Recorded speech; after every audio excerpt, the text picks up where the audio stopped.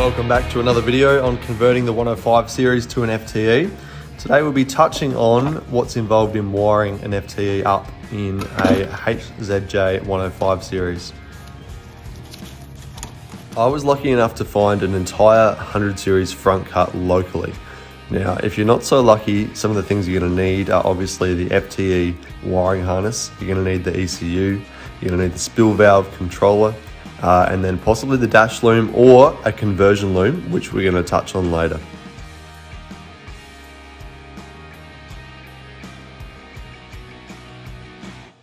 Now, depending on what gearbox you're using, you might need to save some of your original loom.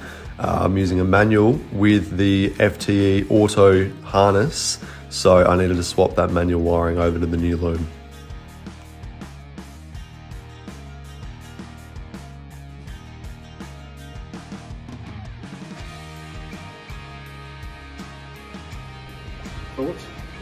This is just mental.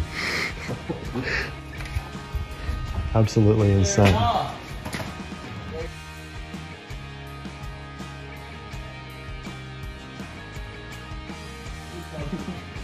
I think so.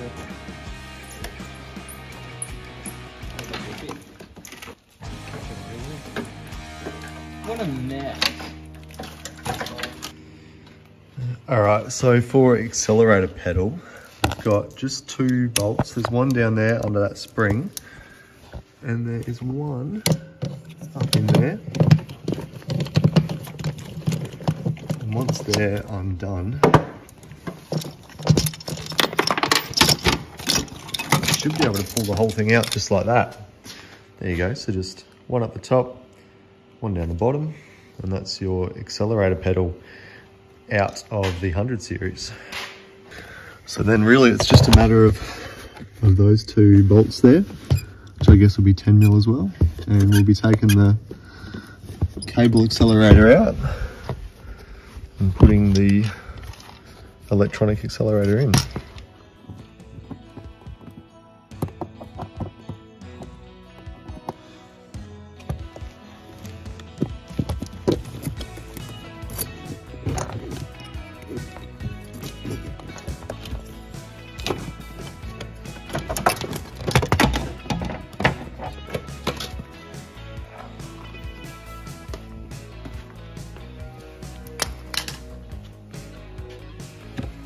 And in classic Toyota style, the mounts for the new accelerator pedal are already there, just hidden. So you just have to take out two of these little foam circles. The bottom hole is your bottom mounting, and the top one you're going to have to drill a hole and put a bolt through.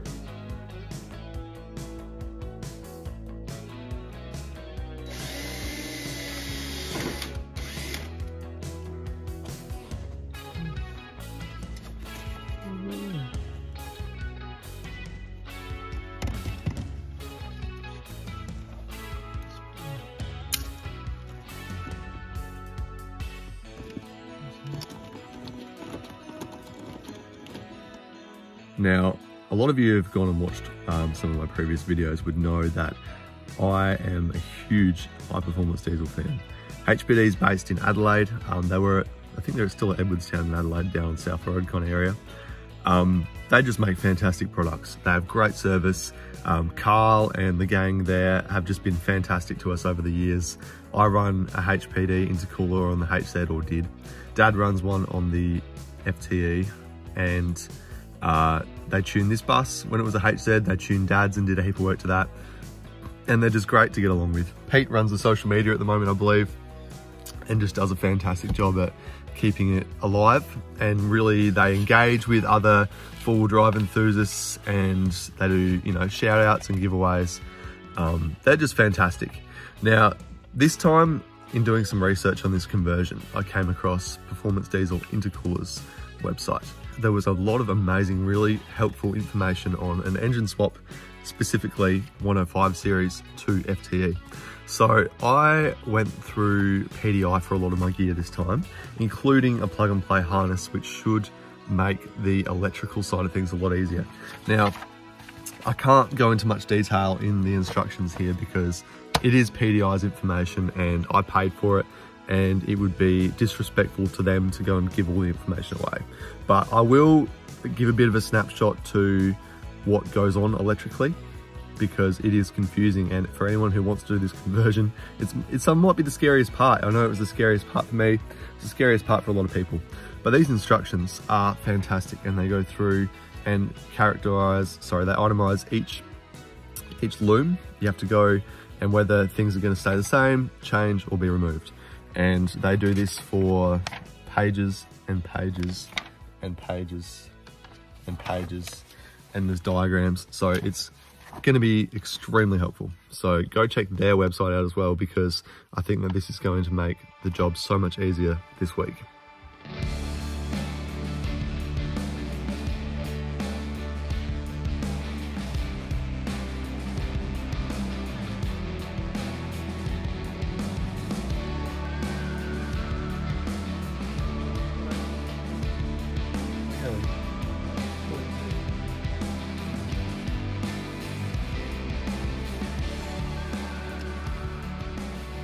So there's two relays you'll need to get your hands on, and one of them is the EFI relay, and there's a spot for that in your HZJ fuse box. The other one is your EDU relay, and that will go into the mirror heater spot in the fuse box if you're using PDI's conversion loom.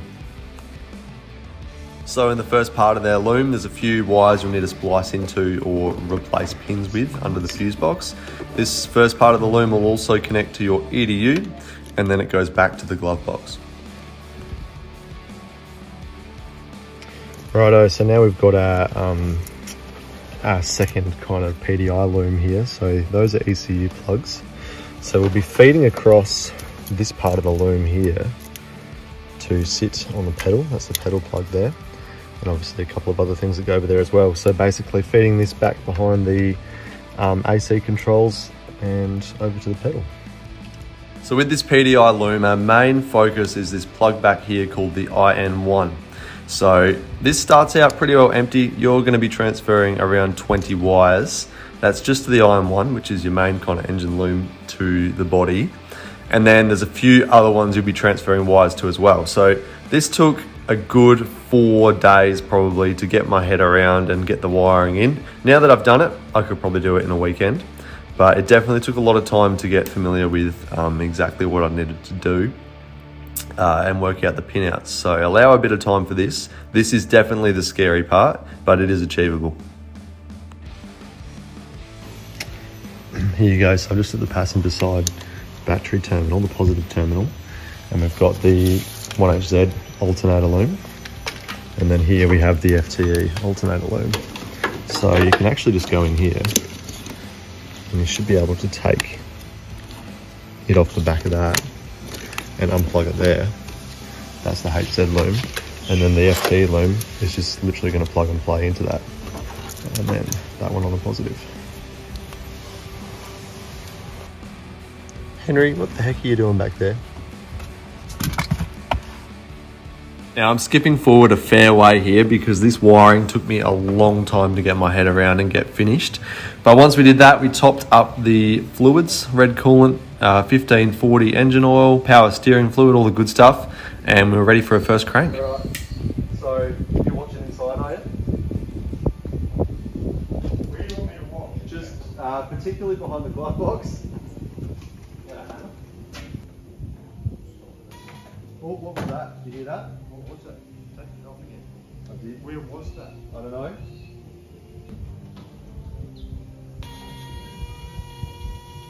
What's that? What the hell is that? Washer motor? What's that relay? What is that relay? Radiator fan relay. Okay. We've definitely wired at least one thing up wrong. So that wire there is definitely a fault of my own that I got wrong, and I did rectify that later. I don't know.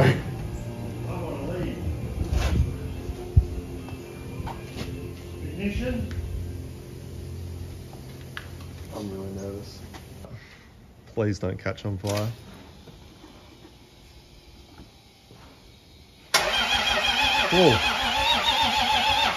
All right, now stop. I haven't got any fuel going there. And this was on purpose, of course, just in case it fired straight away. You really want to splash some oil around your engine and turbo before it cranks and fires for the first time. The following 27 hours of cranking with no fire, however, was not intentional.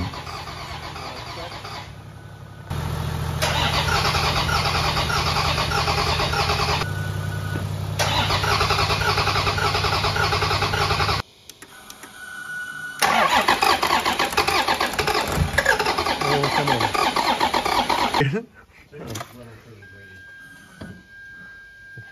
Where's that even coming from? Oh God. All right. Yep.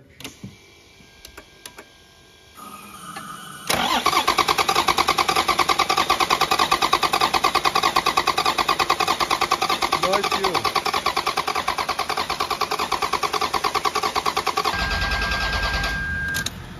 Come on, I know you're fired. Stop lying to me.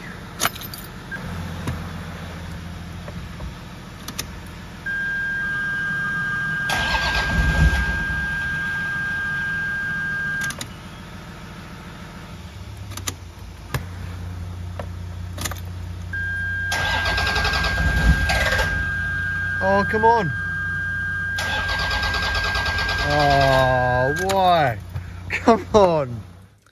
I'm sure that none of you will be surprised when I say that there is a fair bit of troubleshooting involved when it comes to wiring like this.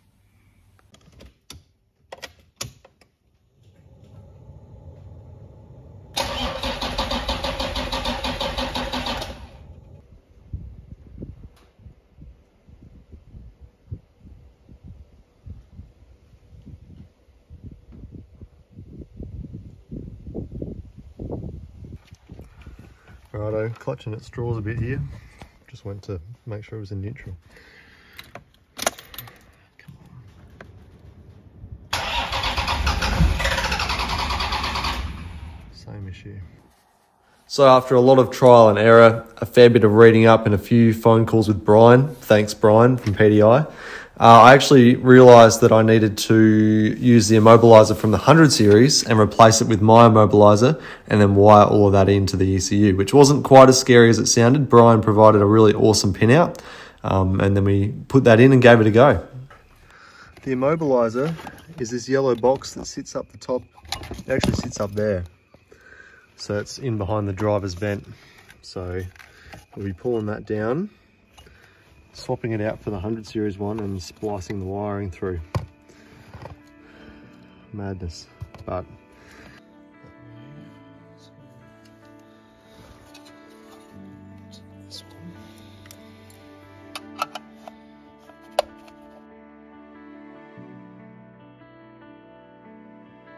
there was more talking and drinking in this video than there was wiring, but you get the idea. Along with that immobiliser, you will need to swap over the key barrel and obviously the key from the 100 series.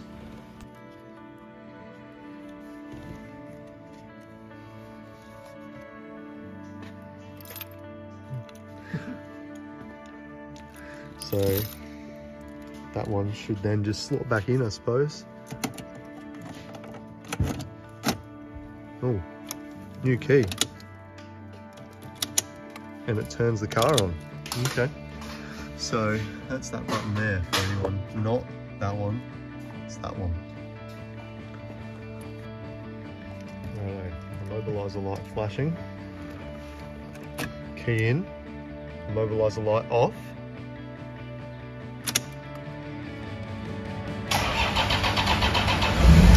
Woohoo!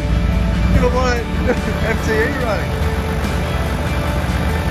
Running like a pig, but it's running. Hello.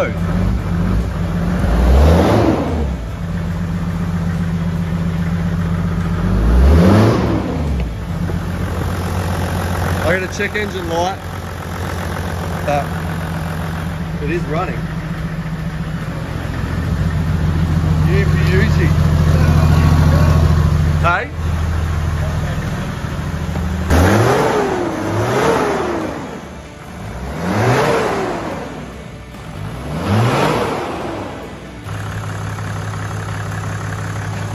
Happy wheels? Oh. Can't even tell you. A lot of undone fuel pumping in there. No doubt. It was a pretty incredible feeling having this thing running after the amount of blood, sweat and swear words that had gone into the build, not to mention the cost of it. But there was nothing left to do but take it for its first little drive.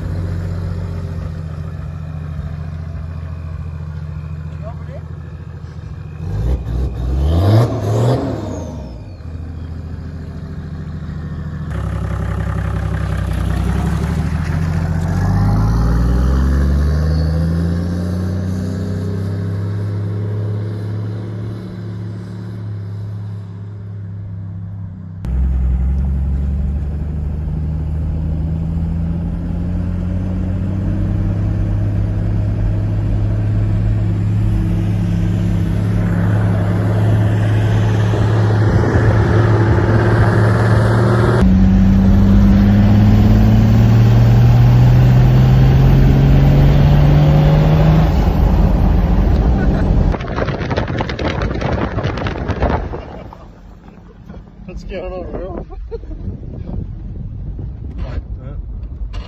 No four. What? Oh man. Did you put oil in the gearbox? Yeah. No second or fourth? Nah. Which sounds like a shaft problem for me. First, third, fifth, but no second or It fourth. does sound like you've been shafted. Yeah. Right?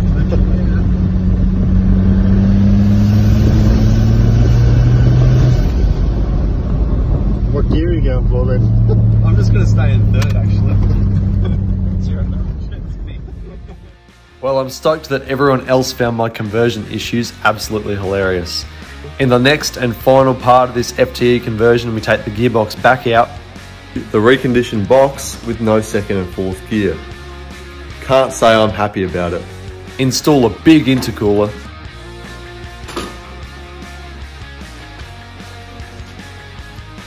And get this thing ready for its first drive on the road.